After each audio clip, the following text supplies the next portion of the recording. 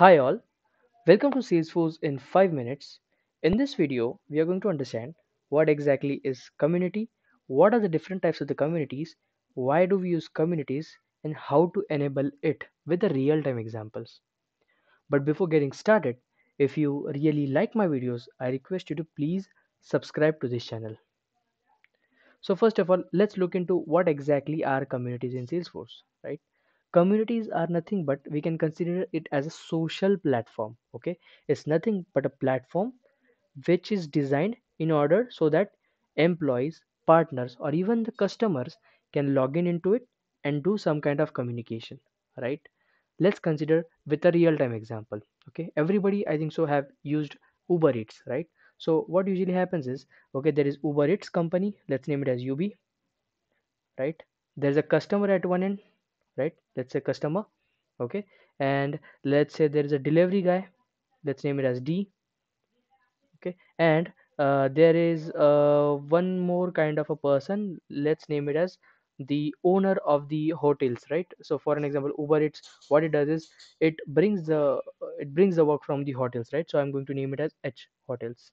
Okay, so now Uber Eats customer is a completely different thing, that's fine. Okay, but there's a delivery guy, okay, I think so name it as, okay, let's name it as delivery guy. Okay, and there is one more hotel. Okay, this is most important thing. Now let's say we are building a community for it. Okay, for an example, inside Uber Eats, okay, let's consider it this way, that inside Uber Eats there are two kinds of employees. One is nothing but a permanent employee like customer service, right? So for an example, if you have problem with your food, what you do is you just go and call to the customer service of Uber Eats. So the person at the other end is going to pick up the call, okay, and he is going to talk to you and he's going to fix your issue. Okay, this one more way. Another way is nothing but, let's say there is an issue with the app, right? It's not working fine, it's not loading the orders or something like that. So there's a developer, right? Developer is nothing but who is going to actually work on this company, right, inside this company.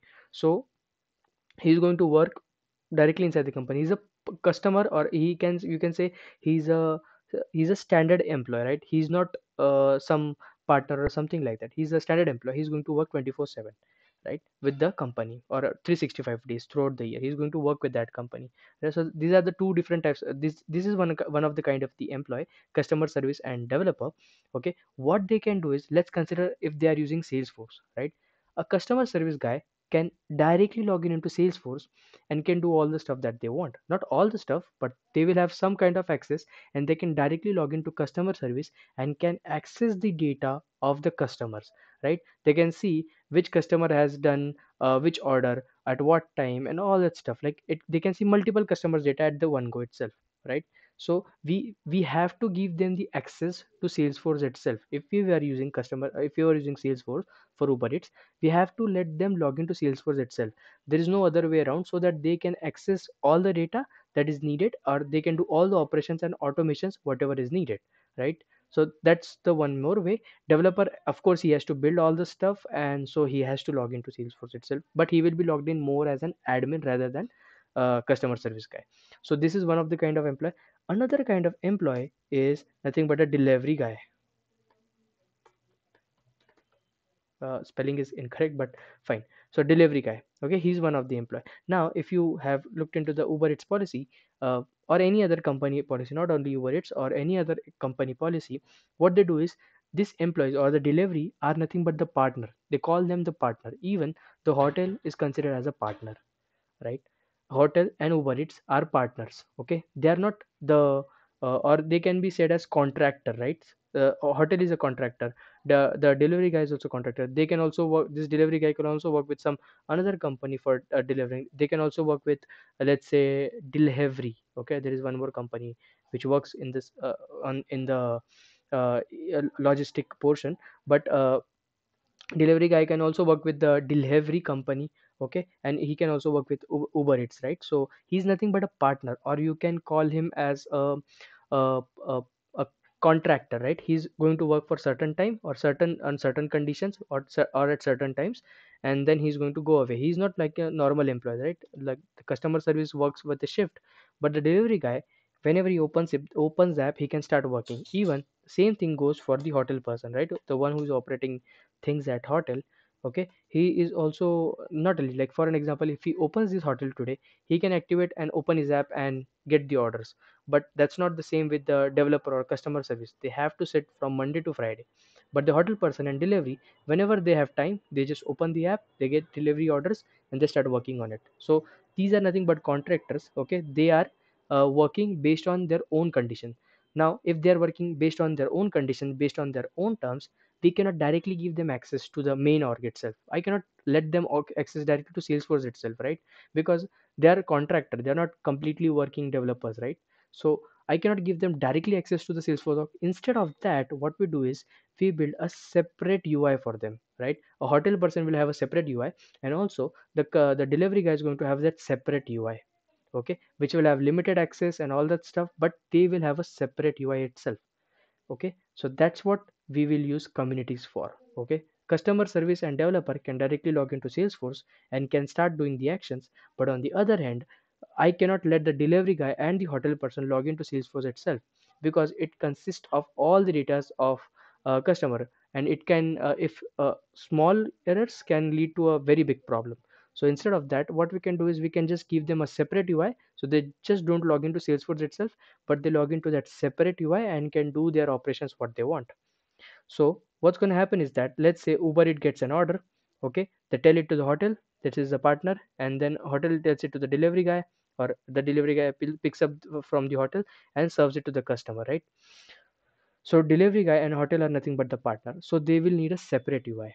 Now, in order to build a separate UI in Salesforce itself, I cannot create one more Salesforce org and can connect this to Salesforce org. Instead, we can use communities. Communities nothing but will be acting as a website. Okay, communities over here. Okay, let's consider it this way. So this is our Salesforce org, let's say. Okay, and this is communities. Okay, now these are completely connected to each other. Okay, if I create record over here, record also will can get created over here itself. Okay, if I update the record over communities, it can get updated to Salesforce itself. I don't need to separately write the code. So to create data or update data, if something is updated in community, to get updated in Salesforce itself. So they're completely interrelated to each other.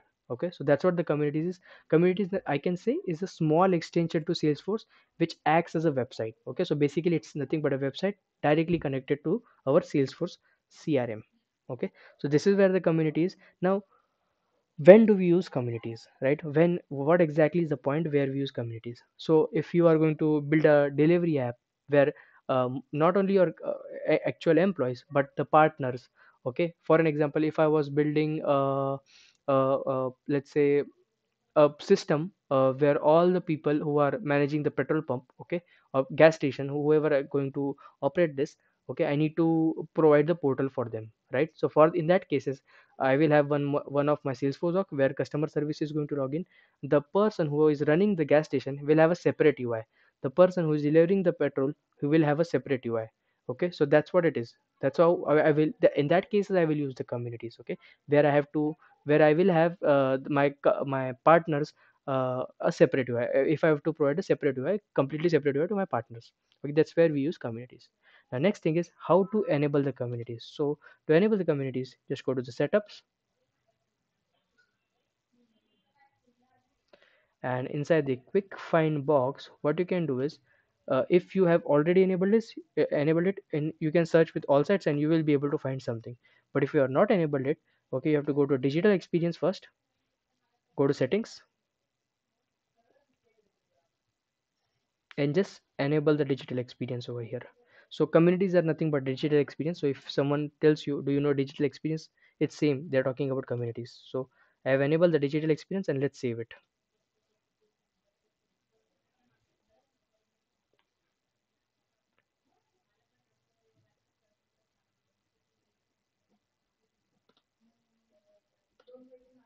Okay, now as soon as your digital experience has been enabled, okay, or the enabling of digital experience done, now you will be in quick find box. Only after that you will be able to find out all sites.